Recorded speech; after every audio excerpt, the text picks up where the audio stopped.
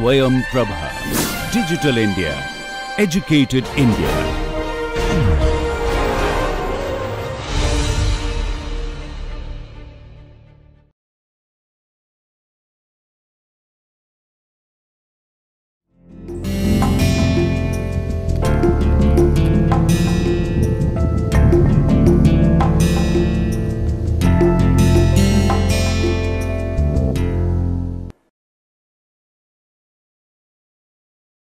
Namaste. Today we begin a new module which is Conservation Laws 3. In this module we will have 3 lectures: the Environment Protection Act, the Water Act and the Air Act. So let's begin with the Environment Protection Act. As with every act, we begin by looking at the preamble to understand why this act was made, what are the purposes that this act tries to fulfill. So, the Environment Protection Act 1986, Act number 29 of 1986, enacted on 23rd of May 1986.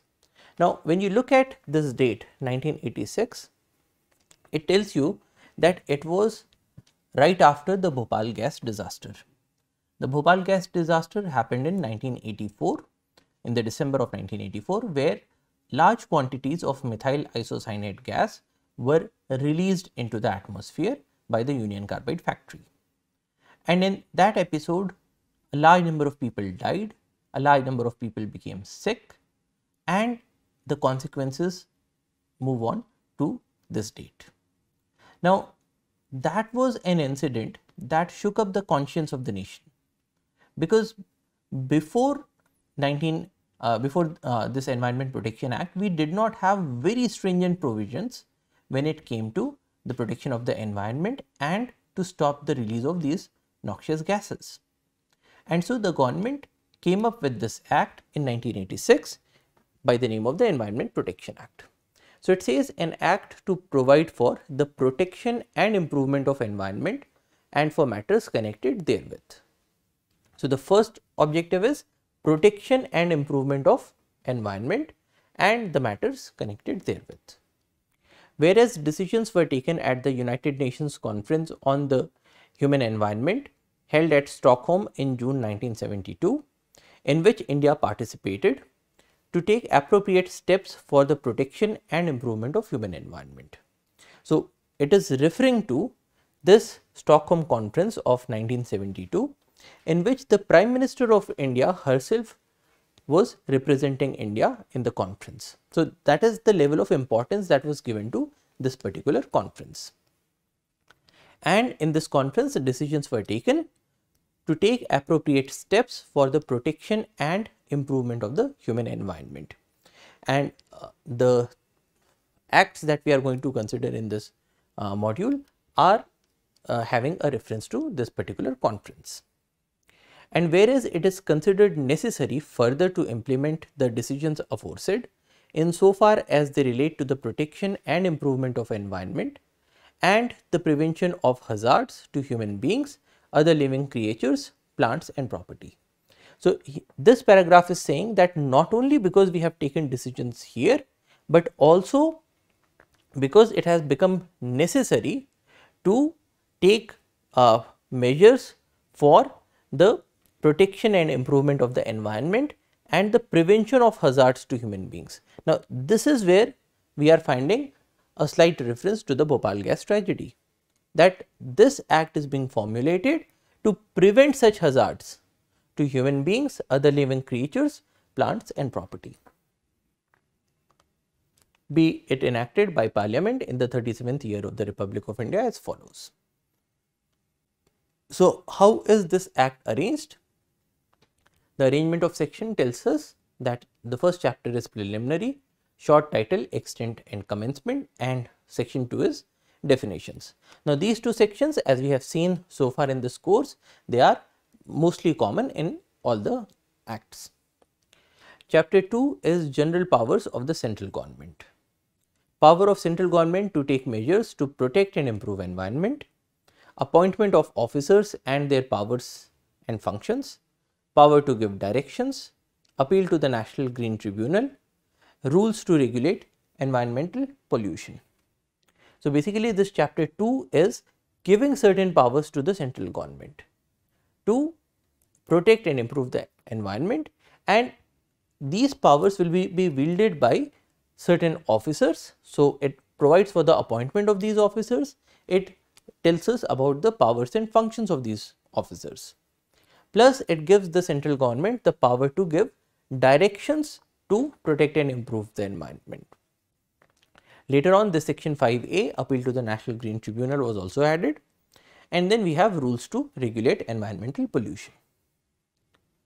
Chapter 3 talks about prevention, control and abatement of environmental pollution. Persons carrying on industry, operations, etc., not to allow emission or discharge of environmental pollutants in excess of the standards. So, what these sections are now doing is they are telling about what are the do's and don'ts when it comes to environment and pollution. So, persons carrying on industry, operations, etc., are not to allow emission or discharge of environmental pollutants in excess of the standards. If they do so, then it becomes an offence. So, here what we are observing is that this act is defining certain offences, it is defining certain do's and don'ts, which tells us that there are substantive provisions in this act. But at the same time, it also defines certain procedures about how things will be managed, and so there are also procedural aspects. So, here again we have an act that has both substantive and procedural parts. Then it talks about persons handling hazardous substances to comply with procedural safeguards, furnishing of information to authorities and agencies in certain cases, powers of entry and inspection, power to take sample and procedure to be followed in connection therewith, environmental laboratories, government analysts, reports of government analysts, penalty for contravention of the provisions of the act and the rules, orders and directions. So, this act is also telling us about the penalties. So, it is defining offences and it is prescribing penalties for the contravention of those sections.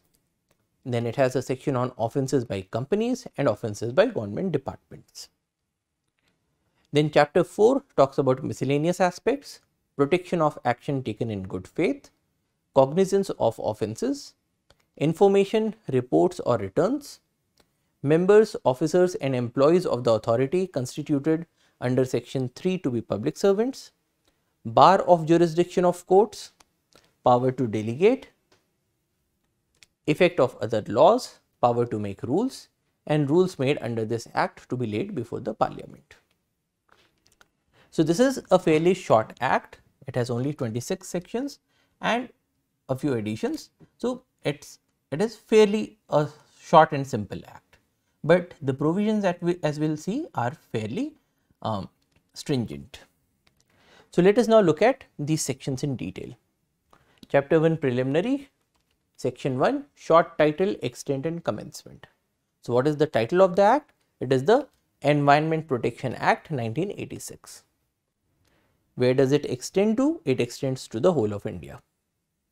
When does it commence? It shall come into force on such date as the central government may, by notification in the official gazette, appoint, and different dates may be appointed for different provisions of this act and for different areas. And the central government released this notification on 12th of November 1986, and it said that this act will come into force from this date, 19th of November 1986. So, this is the date of commencement of this act. Now, this act gave this power to the central government to notify this date, and it also mentions that different dates may be appointed for different provisions of this act and for different areas. So, if needed, the central government has the power to say that such and such sections will be applicable from such and such dates, or such and such sections shall be applicable from such and such dates to such and such areas. So, it is not necessary that the central government should enact the act in one go or commence this act in one go. They have the power to change the dates of commencement. Now, section 2 talks about definitions.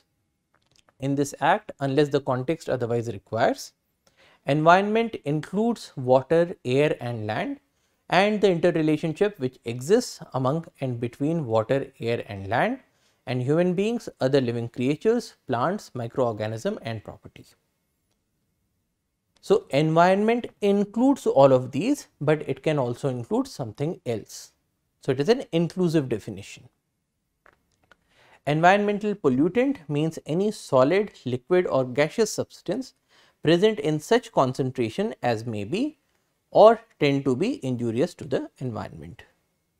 So, when we talk about environmental pollutant, then it only includes solid, liquid or gaseous substances. We are not including things like light, we are not including things like sound. Environmental pollution means the presence in the environment of any environmental pollutant.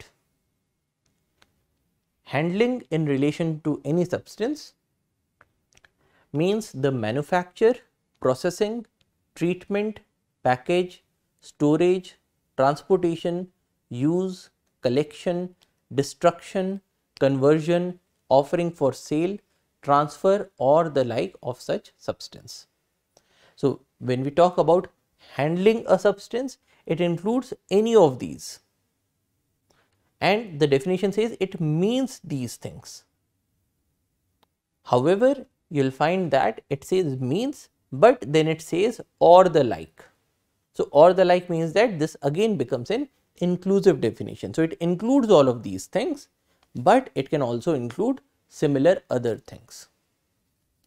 Hazardous substance means any substance or preparation which by reason of its chemical or physico-chemical properties or handling is liable to cause harm to human beings, other living creatures, plants, microorganism, property or the environment. So, that is a hazardous substance. It is any substance or preparation. So, preparation means that you can have a combination of substances which by reason of its chemical or physico-chemical properties or handling. So, it is hazardous because of its chemical nature, it is hazardous because of its physico-chemical nature. So, for example, something can be dense and because of its density it settles near the ground. So, that makes it hazardous. If it were of a lesser density, probably it would have moved away with the wind. So, that becomes a physical property. So, something can be hazardous merely because of its chemical properties or chemical properties in combination with physical properties, or something can become hazardous when it is being handled, because handling includes things like storage, transportation, collection, destruction, conversion. So, during these processes as well, something can become hazardous and is liable to cause harm to human beings, other living creatures, plants, microorganism, property or the environment. Then it becomes a hazardous substance. Occupier in relation to any factory or premises means a person who has control over the affairs of the factory or the premises, and includes in relation to any substance the person in possession of the substance. So, when we say somebody is occupying a factory or premises, it means that that person has control over the affairs of the factory or the premises. So, when we say that the occupier will be held liable, it does not mean that the occupier must physically be present in that area. It is also possible that the occupier is sitting somewhere else, but is having power to control things in that area. So, this is what these words are saying: a person who has control over the affairs of the factory or the premises. But it also includes in relation to any substance the person in possession of the substance. So, that person is also dealt with by this word occupier. And prescribed means prescribed by rules made under this act. So, these are the definitions. Then chapter 2 deals with general powers of the central government. So, section 3 says power of central government to take measures to protect and improve environment. Subject to the provisions of this act, the central government shall have the power to take all measures as it deems necessary or expedient for the purpose of protecting and improving the quality of environment and preventing, controlling and abating environmental pollution. Abating means reducing. So this section is giving powers to the central government to take measures as it deems fit so that the environment is protected and any environmental pollution is prevented, or if it were not prevented, if it has already happened, then it gets controlled. So for instance, the government is able to confine it to a certain area, it is able to avoid the spread or abate, that is reduce the environmental pollution. So this section is giving all these powers to the central government. In particular and without prejudice to the generality of the provisions of subsection 1, such measures may include measures with respect to all or any of the following matters, namely. So this subsection 2 is now saying that we are not reducing the generality of subsection 1, but we are specifying that these things in particular can be done. Things like coordination of actions by the state governments, officers and other authorities under this act or the rules made thereunder, or under any other law for the time being in force which is relatable to the objects of this act. Laying down standards for the quality of environment in its various aspects, planning and execution of a nationwide program for the prevention, control and abatement of environmental pollution, laying down standards for emission or discharge of environmental pollutants from various sources whatsoever.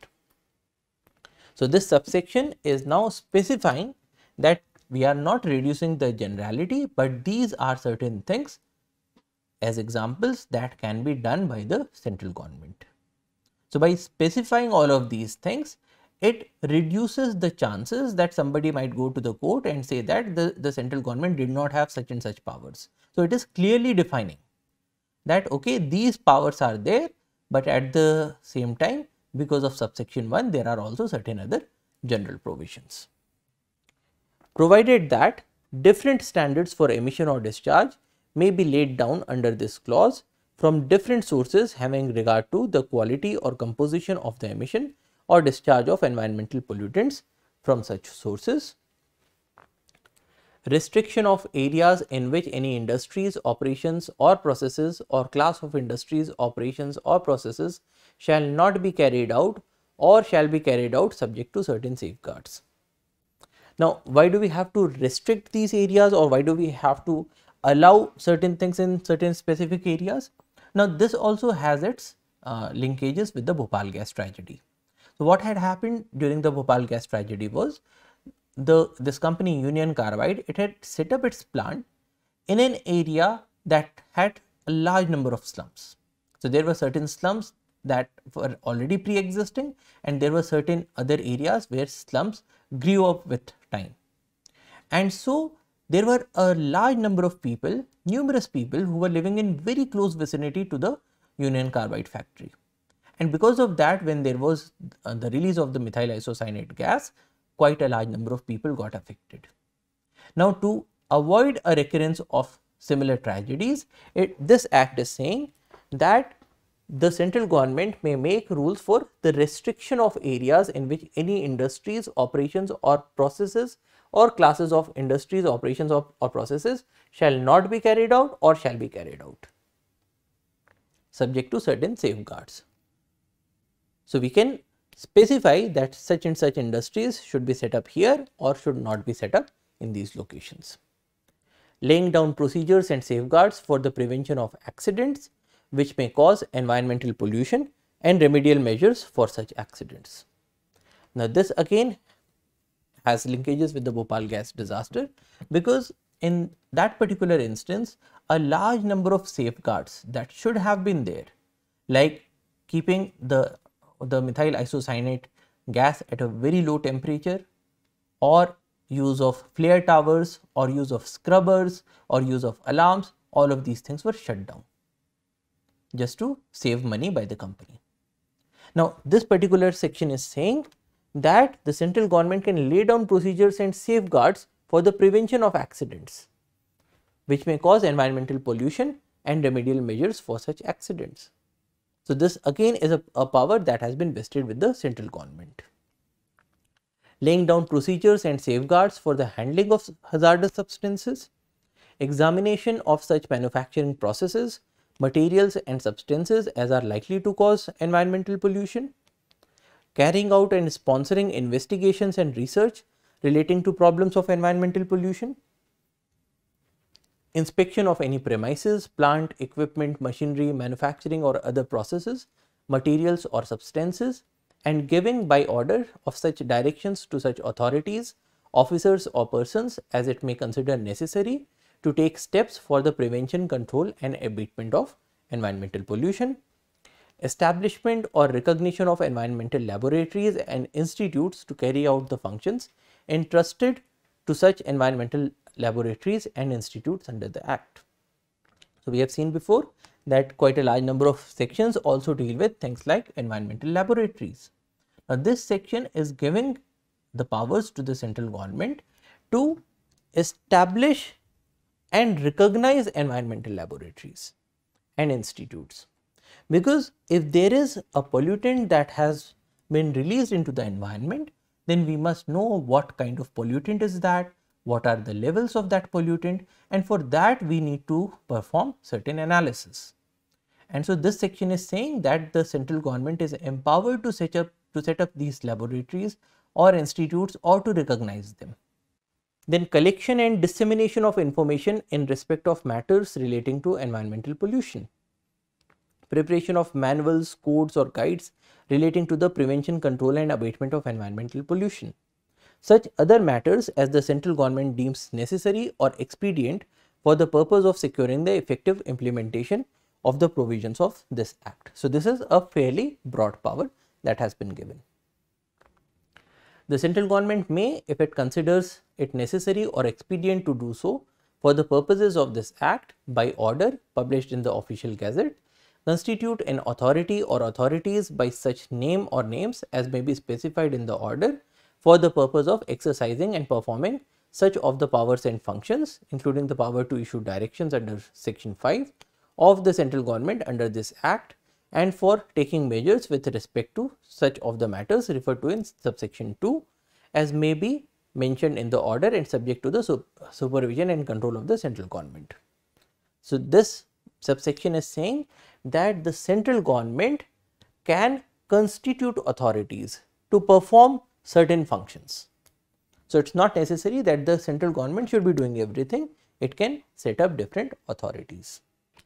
Then section 4 talks about appointment of officers and their powers and functions.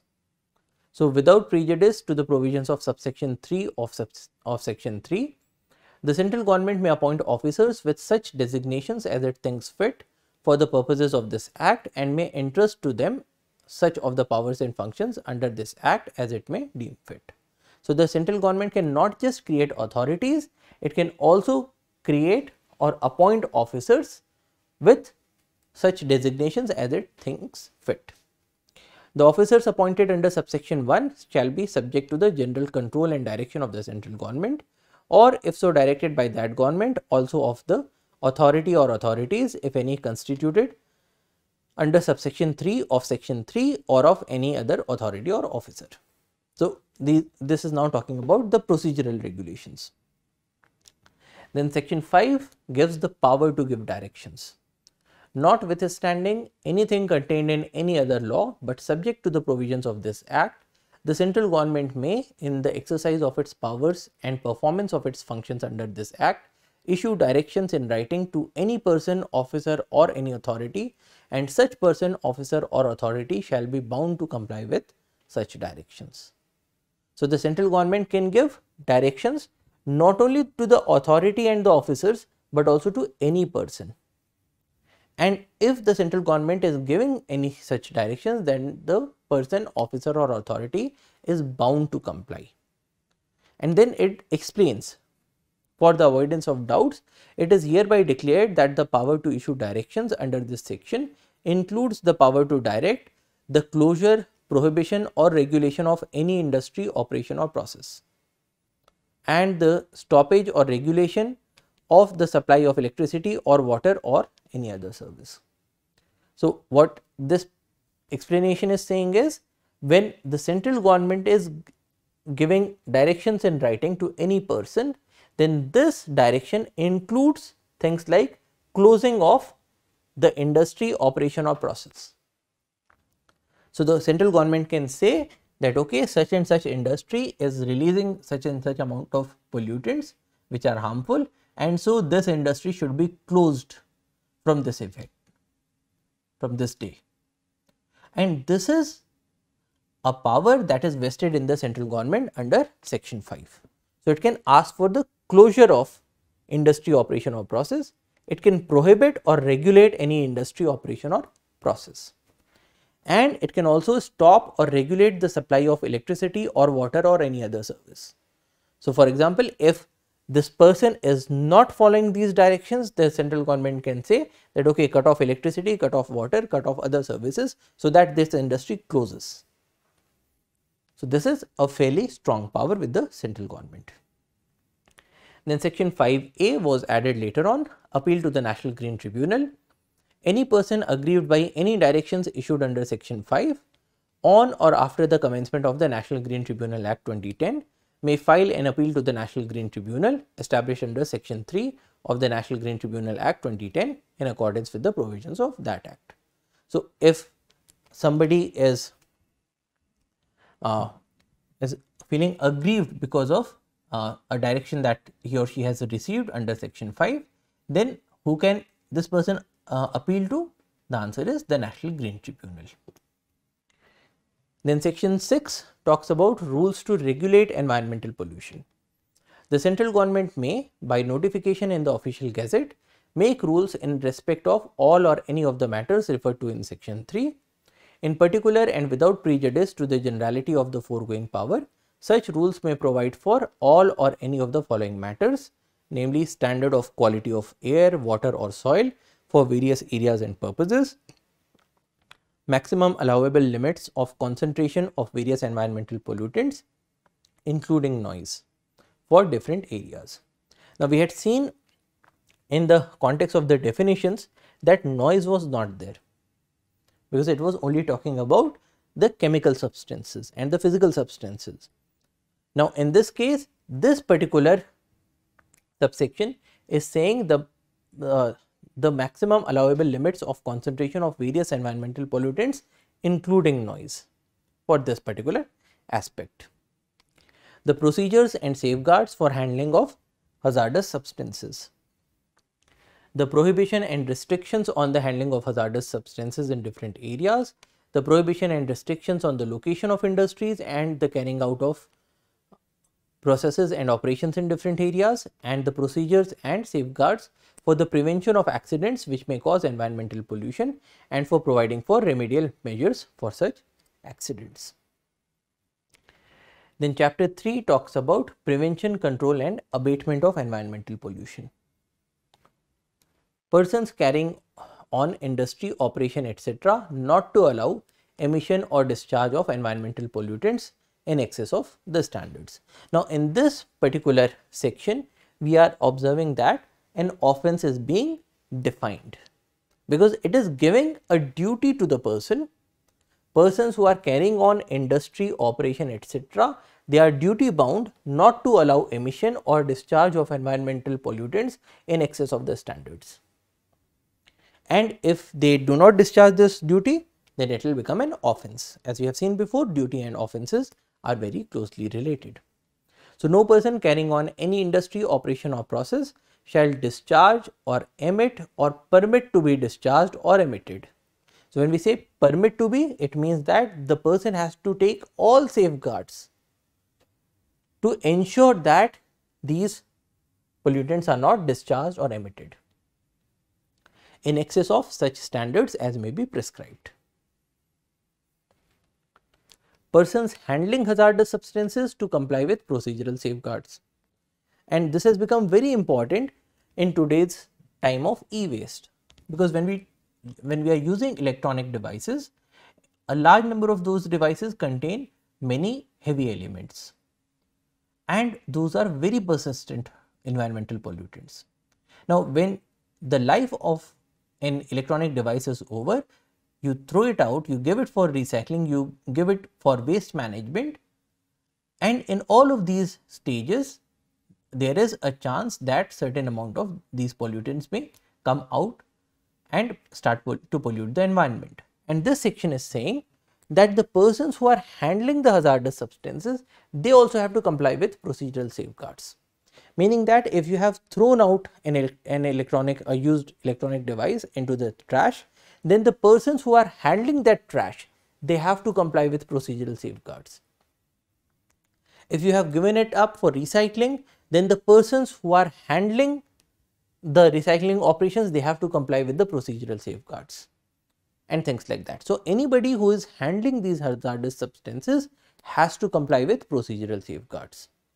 No person shall handle or cause to be handled any hazardous substance except in accordance with such procedure and after complying with such safeguards as may be prescribed, so that the pollutants do not leak out. Furnishing of information to authorities and agencies in certain cases where the discharge of any environmental pollutant in excess of the prescribed standards occurs or is apprehended to occur due to any accident or other unforeseen act or event, the person responsible for such discharge and the person in charge of the place at which such discharge occurs or is apprehended to occur shall be bound to prevent or mitigate the environmental pollution caused as a result of such discharge and shall also forthwith intimate the fact of such occurrence or apprehension of such occurrence and be bound if called upon to render all assistance to such authorities or agencies as may be prescribed. Now, this portion again has links to the Bhopal gas disaster, because when methyl isocyanate got leaked into the air, the company Union Carbide, it did not issue any notifications, it did not inform any authorities. And more importantly, when patients started coming into the Gandhi Medical College and when the doctors, they were at a loss to know what is causing these symptoms to these patients, because they had never heard of methyl isocyanate. The company also did not tell them what is the antidote for this poison. Now, this section is now making it a duty of all these persons to intimate the fact of occurrence or even the apprehension of such occurrence. So, even if you think that a pollutant is going to be released in some time, you are duty bound to furnish information to authorities and agencies.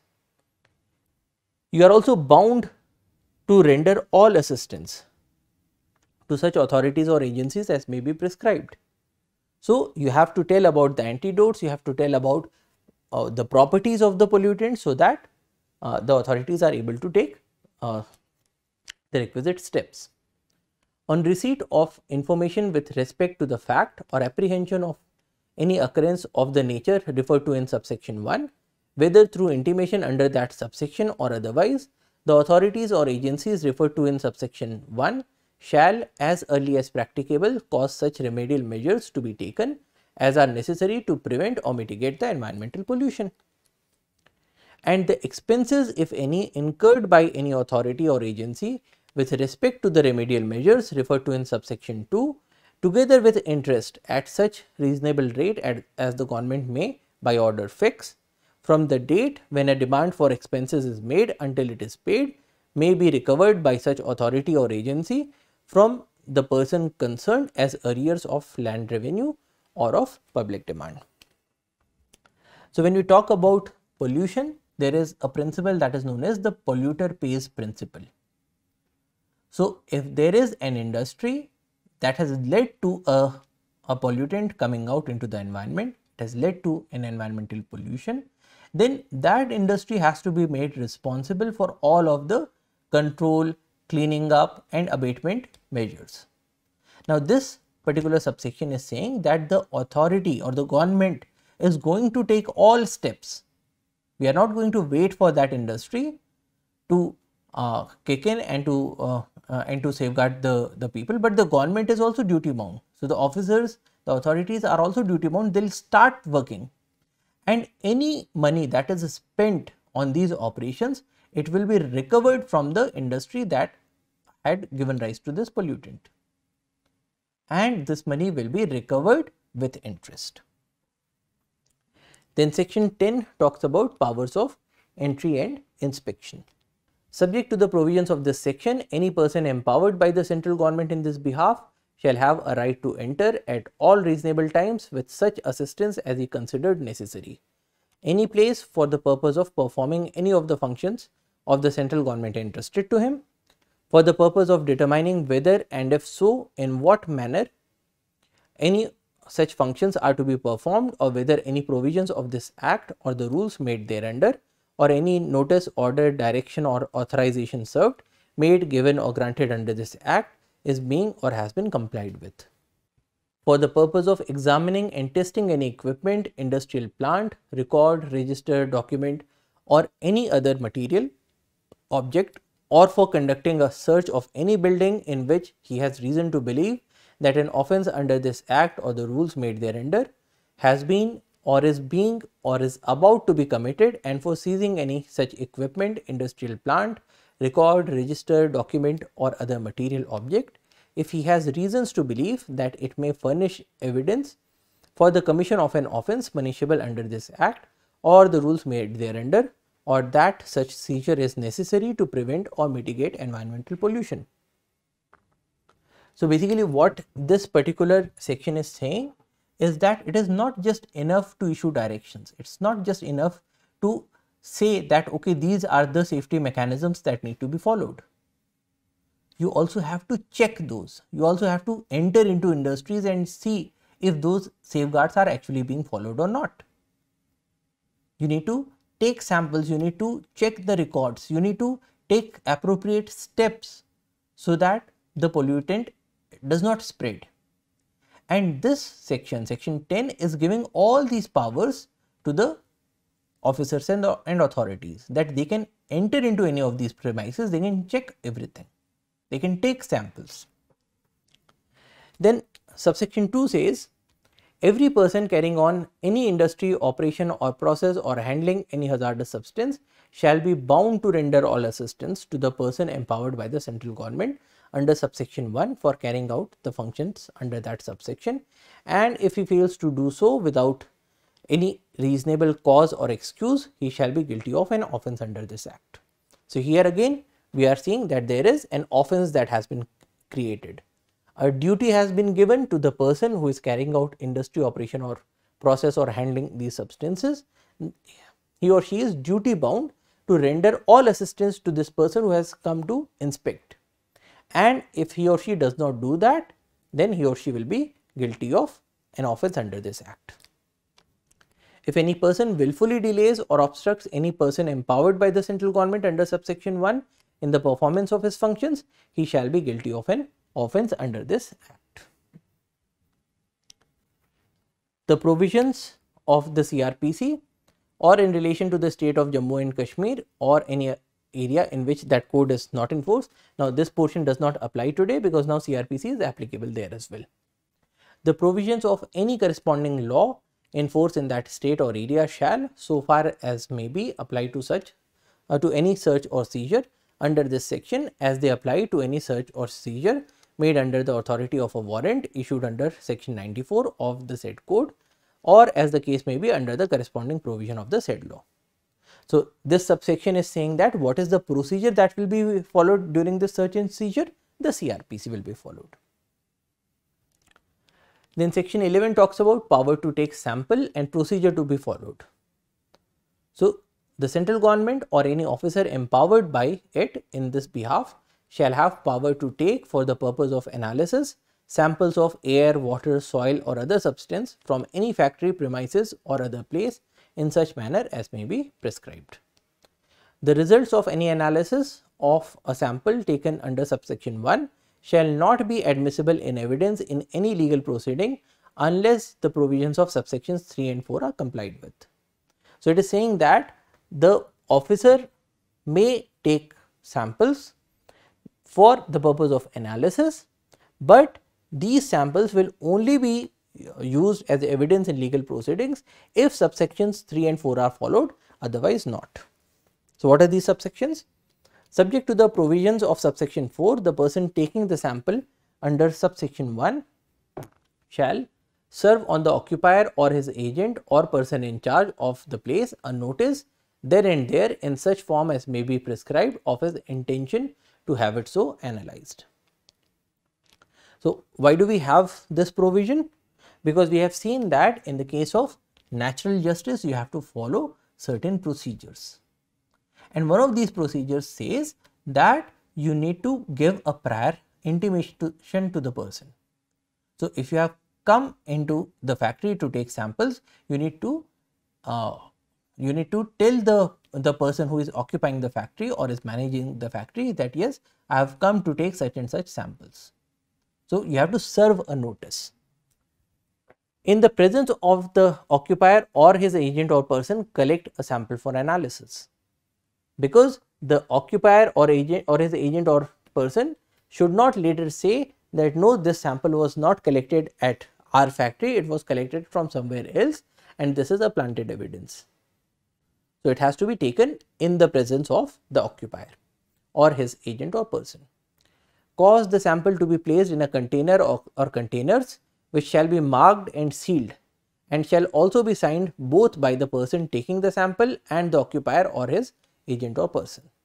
So, these are all different procedural safeguards. So, it has to be kept in containers marked, sealed and signed by both the officer or the person who is taking the sample and the occupier or his or her representative. Send without delay the container or the containers to the laboratory established or recognized by the central government under section 12. Now, there are also circumstances where the person who is occupying the premises does not sign. So, what happens then?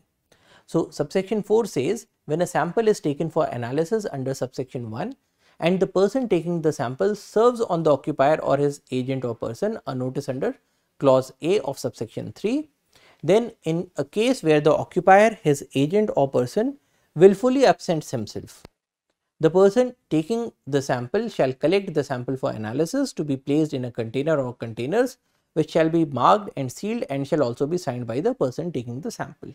So, if the occupier and his or her representatives willfully absent themselves, then the officer is authorized to take the samples unilaterally.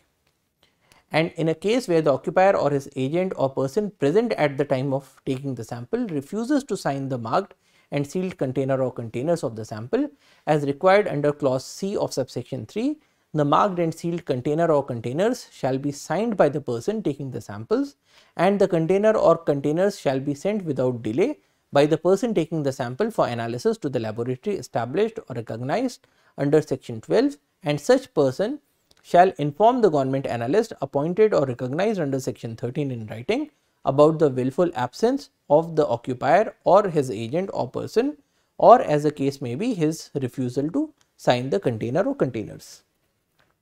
So, while the other party is given an opportunity to be present there and to sign to ensure that the sample is not a planted evidence, but if somebody does not come there or refuses to sign, then the officer can sign it himself, send it for analysis and report it to the government.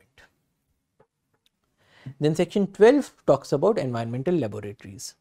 The central government may by notification in the official gazette establish one or more environmental laboratories, recognize one or more laboratories or institutes as environmental laboratories to carry out the functions entrusted to an environmental laboratory under this act. So, the government can establish or can recognize.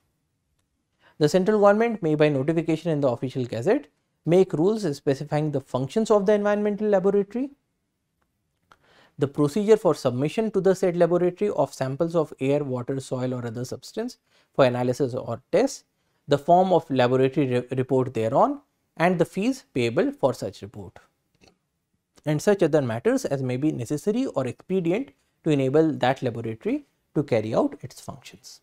Then section 13 talks about government analysts. The central government may by notification in the official gazette appoint or recognize. Here again you have the power of appointment and recognition.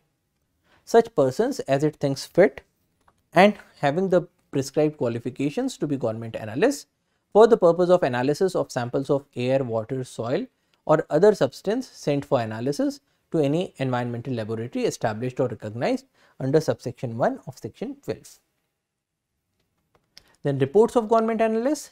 Any document purporting to be a report signed by a government analyst may be used as evidence of the facts stated therein in any proceeding under this act. So, it makes this report of the government analyst an evidence. So, it can be used as an evidence in any proceeding under this act. Then section 15 says penalty for contravention of the provisions of the act and the rules, orders and directions. So, we have defined the offences. Now, what are the penalties?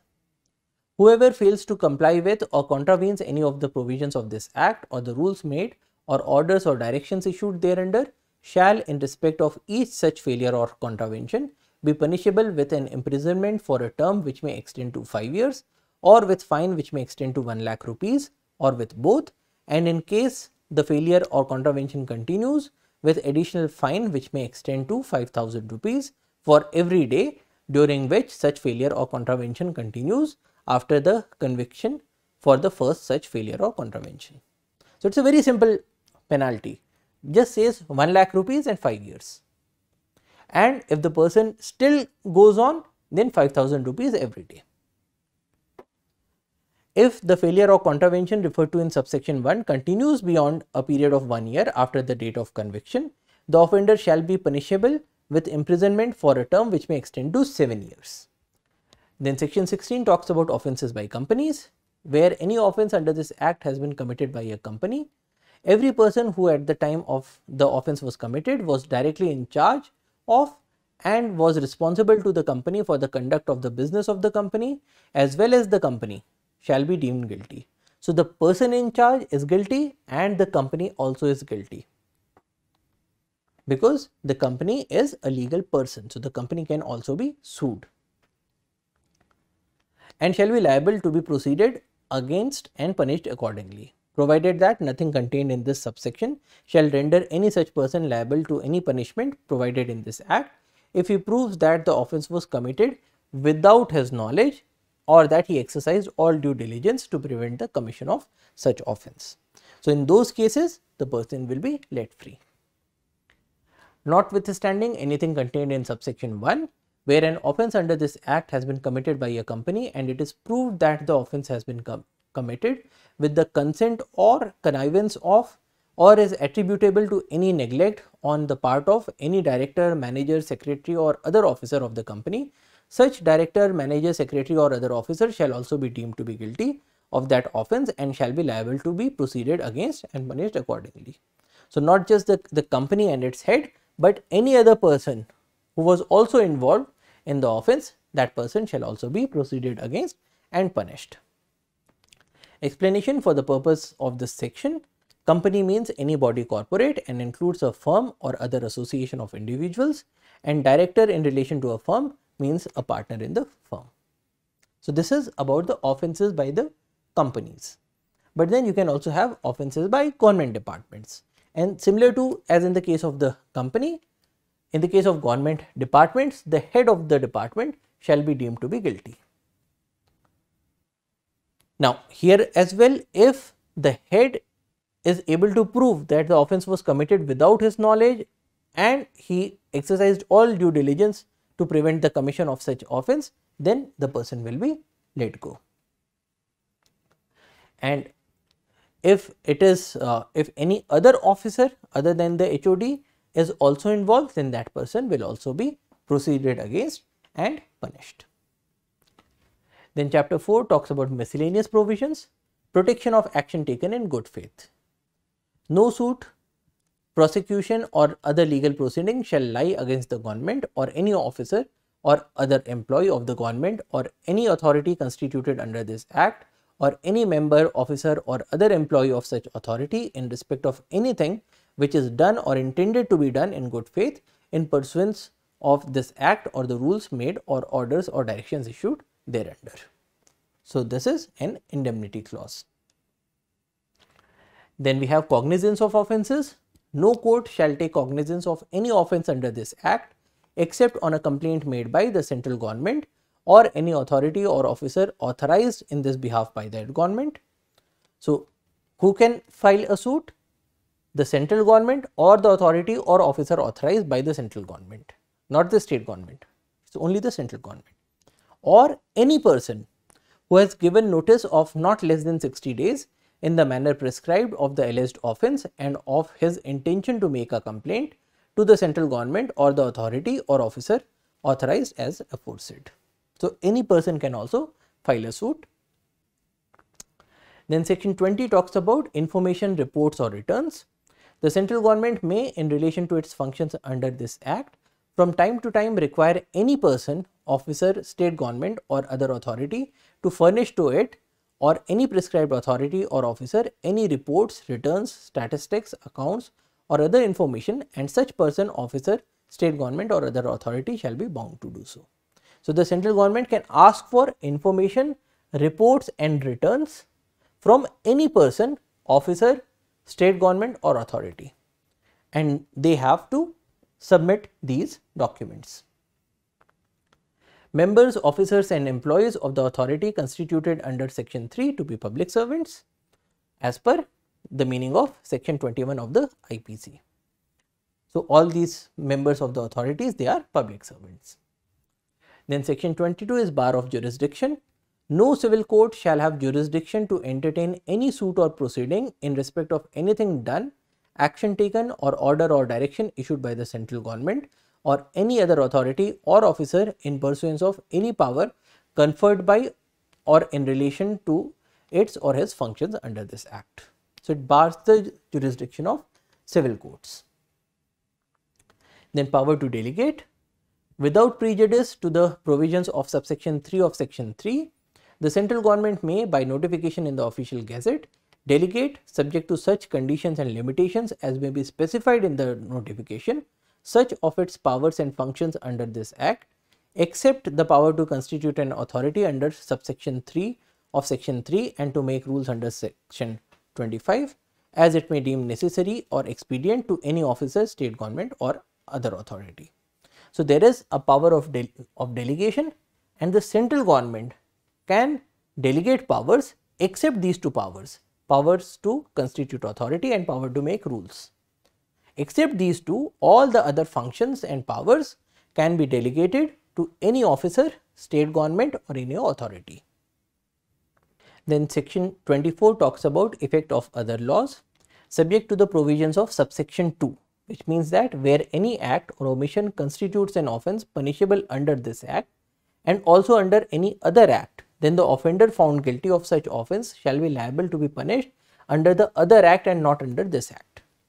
Meaning that if the same offence is an offence under the Environmental Protection Act and certain other act, so in that case the punishment will be done as per the other act. Now, this is an exception, but apart from this or subject to the provisions of this subsection, the provisions of this act and the rules or order made therein shall have effect, notwithstanding anything inconsistent therewith contained in any enactment other than this act. So, taking care of this, the sections of this act are going to have a role. Then section 25 says power to make rules. The central government may, by notification in the official gazette, make rules for carrying out the purposes of this act. In particular and without prejudice to the generality of the foregoing power, such rules may provide for all or any of the following matters. So, the central government can make rules. This is one power that cannot be delegated, and without prejudice to the generality of this subsection, here are certain rules that the central government can make. The standards in excess of which environmental pollutants shall not be discharged or emitted under section 7. The procedure in accordance with and safeguards in compliance with which hazardous substances shall be handled or caused to be handled under section 8. The authorities or agencies to which intimation of the fact of occurrence or apprehension of occurrence of the discharge or of any environmental pollutant in excess of the prescribed standards shall be given, and to whom all assistance shall be bound to be rendered under subsection 1 of section 9. So, who do you have to inform? The manner in which samples of air, water, soil or other substance for the purpose of analysis shall be taken under subsection 1 of 11. The form in which notice of intention to have a sample analyzed shall be served under clause A of subsection 3 of section 11. The functions of the environmental laboratories, the procedure for the submission to such laboratories of samples of air, water, soil or the other substances for analysis or test, the form of laboratory report, the fees payable for such report and other matters to enable such laboratories to carry out their functions under subsection 2 of section 12, the qualifications of government analyst appointed or recognized for the purpose of analysis of samples of air, water, soil or other substances, the manner in which notice of the offence and of the intention to make a complaint to the central government shall be given, the authority or officer to whom any reports, returns, statistics, accounts and other information shall be furnished under section 20, and any other matter which is required to be or may be prescribed. So, this section 25 is telling that the central government has the power to make rules, and in particular it can make all of these different rules. So, whenever we talk about any procedures in the Environmental Protection Act, whenever we are talking about anything that needs to be done, then how is that thing going to be done is something that the central government can notify in one of the rules. So, this is what section 25 is saying. Then section 26 says rules made under this act to be laid before Parliament. Every rule made under this act shall be laid as soon as may be after it is made before each House of Parliament while it is in session for a total period of 30 days, which may be comprised in one session or in 2 or more successive sessions, and if before the expiry of the session, immediately following the session or the successive sessions aforesaid, both houses agree in making any modification in the rule, or both houses agree that the rule should not be made, the rule shall thereafter have effect only in such modified form or be of no effect as the case may be. So, however, that any such modification or annulment shall be without prejudice to the validity of anything previously done under that rule. So, what this section is saying is that it is talking about delegated legislation. So, the act is giving the power to the central government to make the rules, but it is not an unbridled power. So, the central government, when it makes the rules, it has to bring it to both the houses of the Parliament, and it has to be kept with the Parliament for at least 30 days. And in those 30 days, the Parliament can say that no such rules should not be made, or there should be such and such modifications made to those rules, and those modifications have to be given effect to. Or if the Parliament says that this rule should not be made, then it will be annulled. So, there is a big power of the Parliament as well. So, in brief, when we talk about the Environmental Protection Act, it came because of the unfortunate incident of the Bhopal gas tragedy, and it provides for all different mechanisms through which the pollutants can be controlled, they can be regulated, they can be checked, they can be abated. And it gives responsibilities and duties to different persons. It establishes authorities, it gives powers to officers to take samples and other things, and then it also defines what will be the penalties that will be given for different offences. So, in that way, this act also has a large number of substantive as well as procedural parts. So, that's all for today. Thank you for your attention. Jai Hind.